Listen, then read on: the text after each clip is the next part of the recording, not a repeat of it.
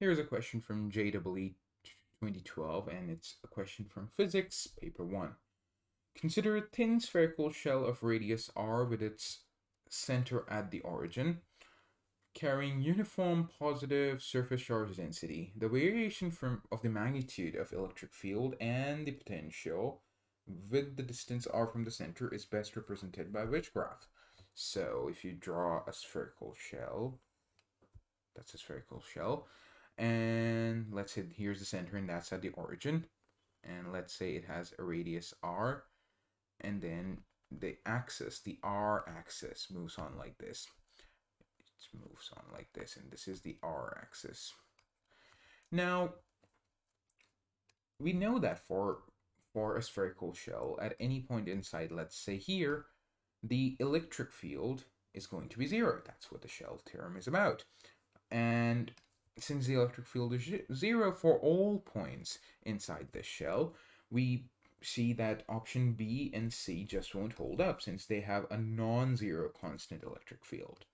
Once you have done that, and we want to compare options A and D, we can easily see that in option A, the potential, which is shown by the dotted line, it is a linear function. So as you go away from the center, the potential increases.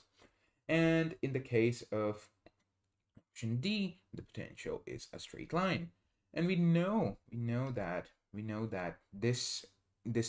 since this entire shell has 0 electric field inside it, we know that the potential at the point exactly at the surface is going to be equal to the potential anywhere else. Since if this is point A and this is point B, we can write VA minus VB as minus, there won't be a circle on that integral, my bad, minus integral of E dot dr and from B to A.